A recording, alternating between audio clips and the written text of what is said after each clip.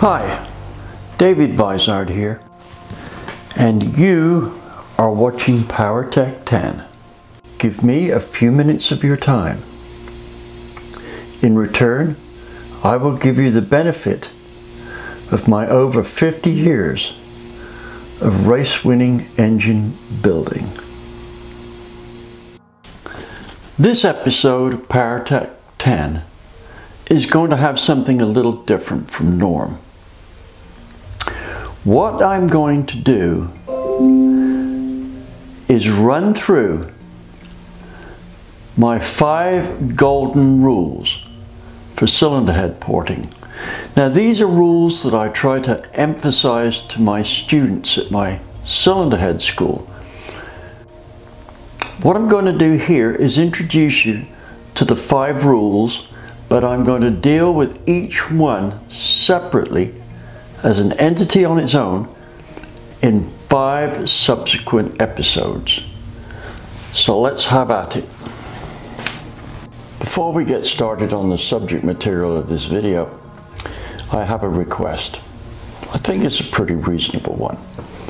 Before you check out from the content of this video, it would be nice if you could spend just a little time subscribing and liking it. Now, if you don't like the video, I would like you to say in the comments section below why you didn't like it.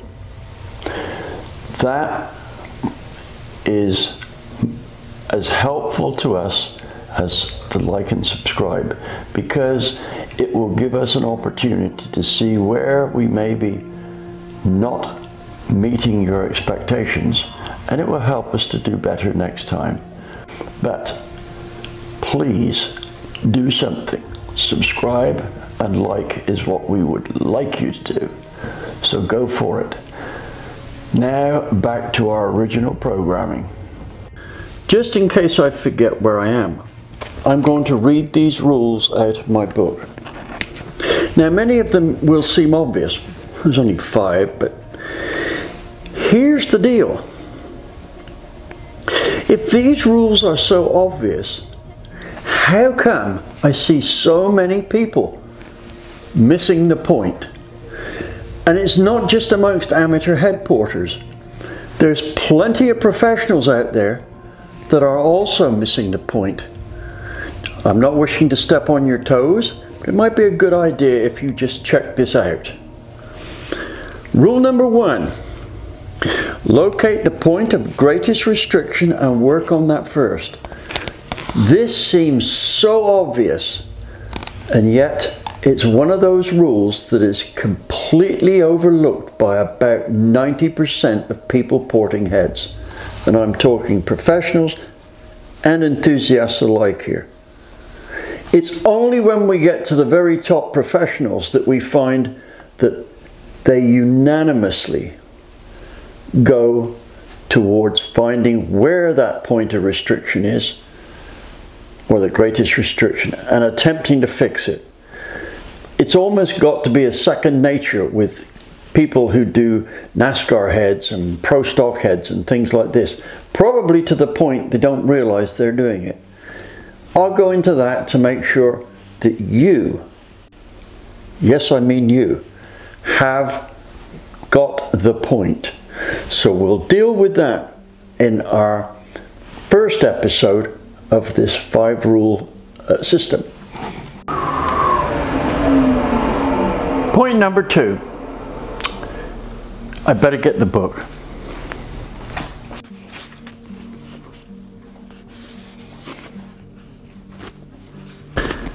How many of you wondered how it could disappear out this side of the frame and come back in this side?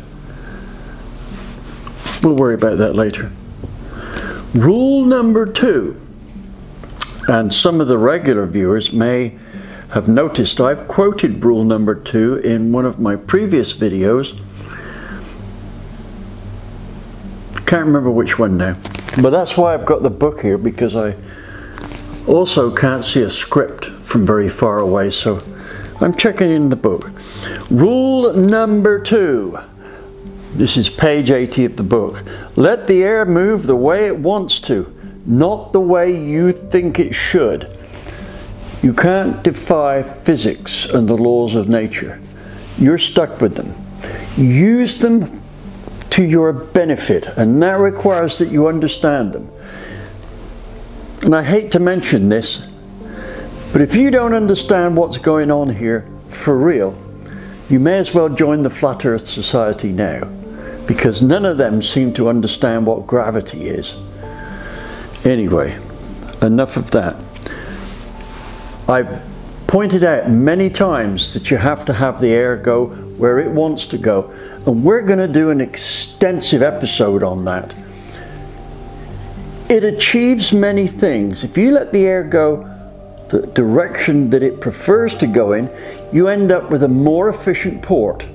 A port that has more energy, more velocity, and gets the job done better.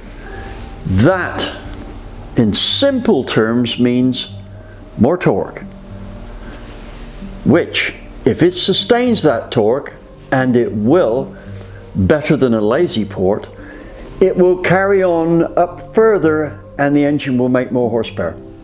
It won't be able to help itself. It is going to do that. And this is one of those rules that I like to shove down the throats of people who say, well, an engine's just a simple air pump.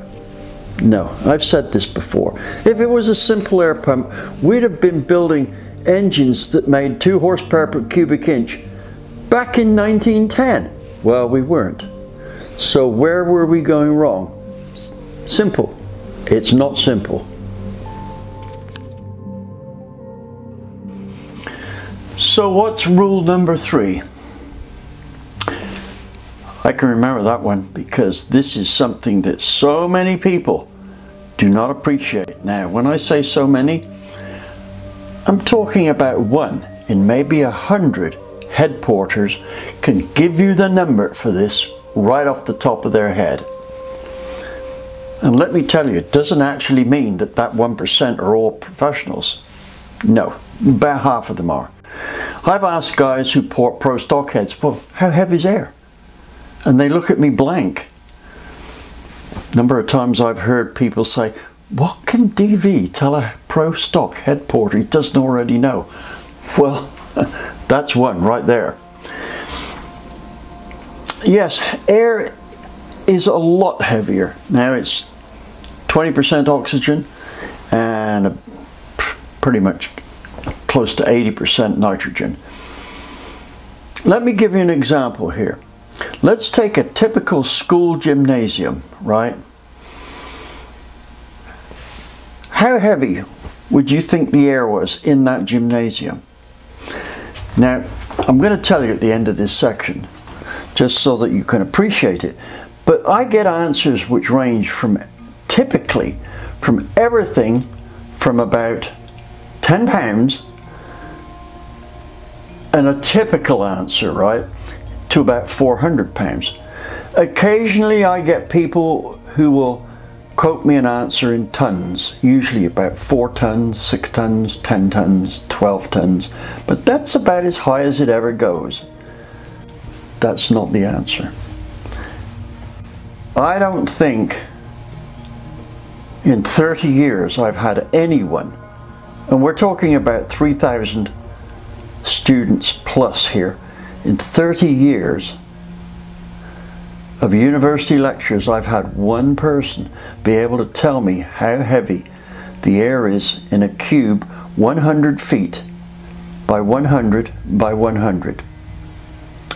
That's about the size of a school gymnasium, right? The floor area is bigger, right? They're bigger than 100 by 100, but they're not 100 feet high. They're more like about 40 feet high, but a school gym will be a fairly recognizable deal. Just to show now that air is heavier than you think, if we were to have that 100-foot cube and weigh it, it would tip the scales at just over 38 tons. Surprised? you need to see how we can use the weight of that air to our advantage, right? That's episode number 3. Well, we're at rule number 4 now. In fact, 4 and 5 are pretty short rules, but they're very important to stick to. Let me just refer to my trusty book here. Rule number 4, mixture motion is important. Do not ignore the need for it. Now we get mixture motion 2 ways. Via swirl, usually generated from the port, and via the quench area. Now, it's amazing how so many people disregard the quench area, especially those who are building an engine for a supercharger use, and they think, I can lower the compression by putting in a thicker gasket or skimming a little off the pistons. Well, that is the worst way to reduce the compression, because it also increases the likelihood of detonation. So you need to know about that. Also, we find that as the compression ratio is increased, we make our exhaust more effective at the end of the stroke. So quench and swirl motion from the port are factors that need to be rated highly. Those of you who dyno lots of different engines and really dyno down in the low speed range may have noted that many Ford engines, mostly the small blocks with certain cylinder heads, don't do too well for torque at low speed.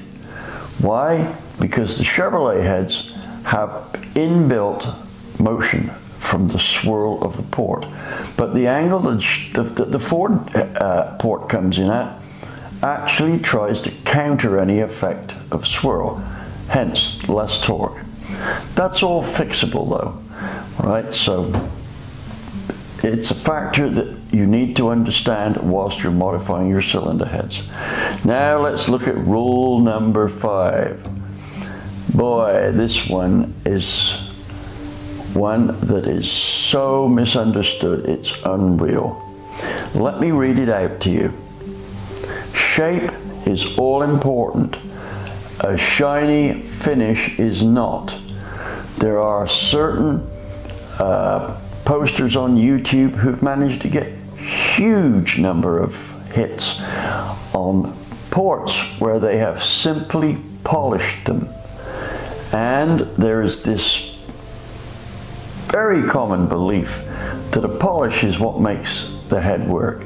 It's not. In fact, a polish finish usually drops power. We'll talk about that when we get to that section. However, I've now covered the 5 golden rules. The next move is to start on each one individually and really get down to business as to what we are trying to do. If you can wade through all that I'm going to put out there, then you will have a great deal more science at your bidding to get your cylinder heads making more horsepower. Remember, the only reason that we're porting them is to make more torque and more horsepower. I'm going to tell you how that is done. Thank you.